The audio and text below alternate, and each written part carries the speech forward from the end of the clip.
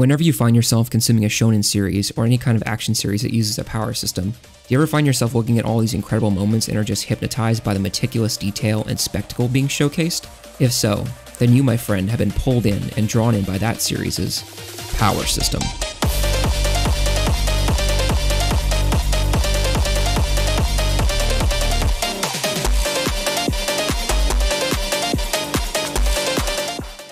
When you look at an action-based manga or anime series that you enjoy, you may have several reasons for why you adore it. These reasons could include the characters, the world and setting, the plot, or the breathtaking action. Well, all of these elements of a compelling title can all be enhanced with the creation and implementation of a compelling power system. Before continuing, however, we must define what a power system is for further clarity. GameRant describes power systems in anime as universal factors most characters within a given universe can utilize for many reasons. With that definition put in place, examples of what a power system includes is Nen in Hunter x Hunter, stands in JoJo's Bizarre Adventure, and Haki/Devil Fruits in One Piece. Each of these are power systems created by their author to be a measurable and engaging way for their characters to fight with one another in a visually interesting way.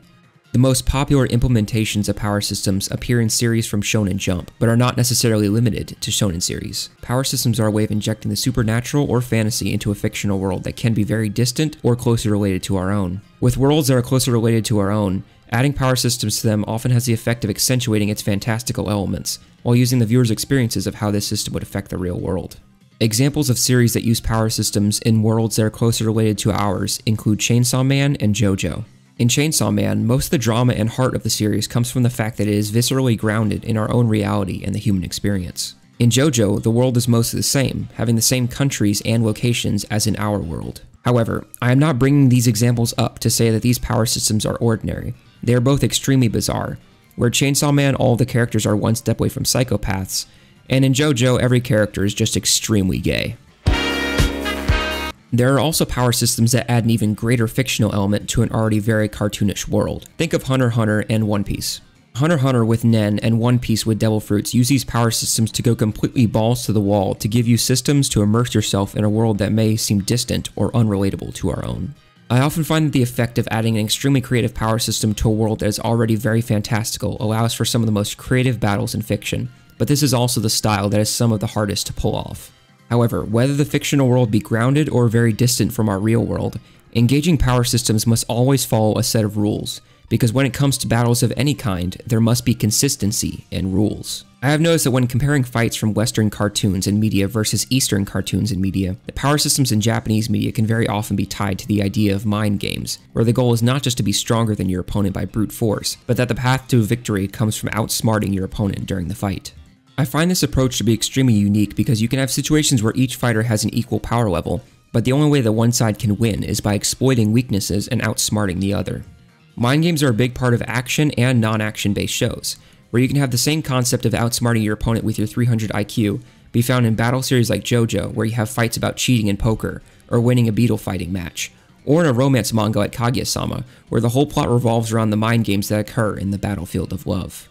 Now, let's talk about the elements that make a power system engaging for the audience to become further invested in your series. It is important to remember as we go further that all the storytelling elements I will be talking about are optional in the creation of stories, as I'm sure with each one of my points, each one of you can think of at least one show that breaks these rules. This ultimately is what is amazing about effective storytelling, as it can break every rule in the book as long as it is written properly. Corporate needs you to find the differences between this picture and this picture.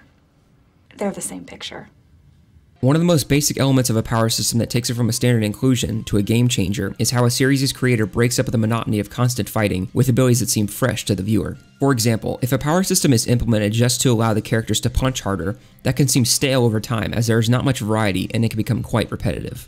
Therefore, in order to make the viewer engage with what is going on screen, having a power system that allows for a variety of different powers and moves can be a major boost to your work that makes it stand out from other series. Some of the most popular shonen series have a power system that as you go from one fight to the next, it makes you excited to see what the powers of the opponent are and what unique scenario the creator sets up to make it memorable and visually appealing for the audience. One of the best power systems in anime and manga is Hunter x Hunter's Nen abilities. The series goes into such painstaking detail explaining how Nen works, the classes of Nen users, and how one can develop their own Nen powers for combat.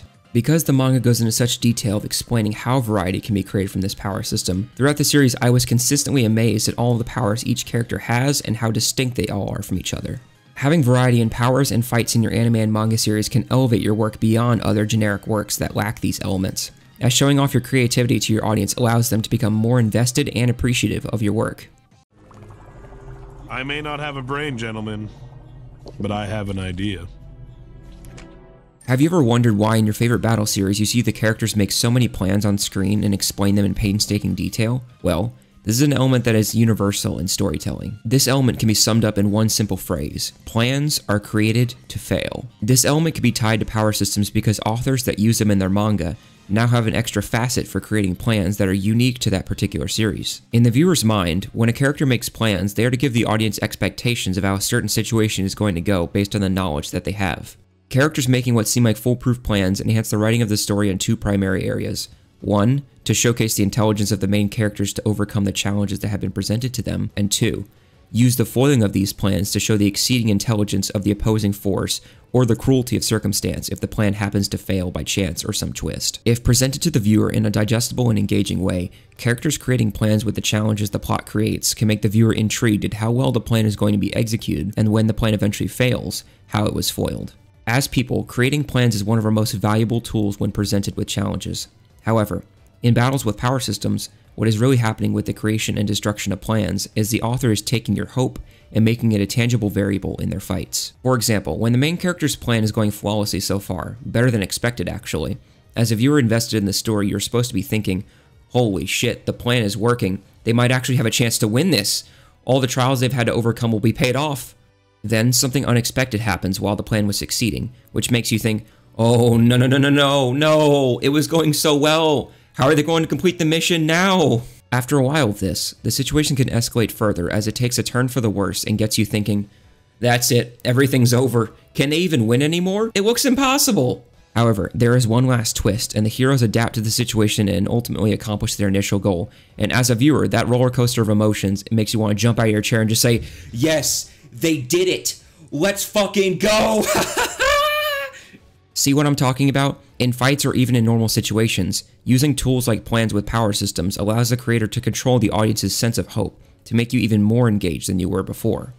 However, there is such a thing in anime and manga as over-planning, which can be just as bad as no planning at all, because honestly, bro, I'm not fucking reading all that shit. Watch your tone. I'm sensitive and will cry. This final point in this video is one that I believe is the most important if you would like to implement a power system into your series. That point being, the power system should match the tone of the show and corroborate on themes that the show is already presenting. Chainsaw Man, mentioned earlier, has a very nihilistic and depressing outlook on life in the beginning. Denji, at the start of the manga, is quite literally at the lowest point someone can be in our world. He is in debt to crime lords, he can only afford stale bread on good days, and has to sell his organs to make payments to his crime overlords. So basically, he is the happiest New York City resident of all time. Have you seen the shed he lives in? Look at how much square footage it offers. Ungrateful Denji. This shed is $5,000 a month. You should be grateful it's this cheap. But hopefully you understand what I am getting at here. Chainsaw Man's world is very dismal and a very depressing take on how our world can often seem. Now, in order for the author, Tatsuki Fujimoto, to implement a power system into the series, it should match the tone and reinforce the themes of the show. Thankfully, the power system used matches the depressing tone quite well, as all of the main characters have to make pacts with devils in order to gain supernatural powers and fight one another and other devils. Because of how this power system is implemented, the tone is consistent through the series.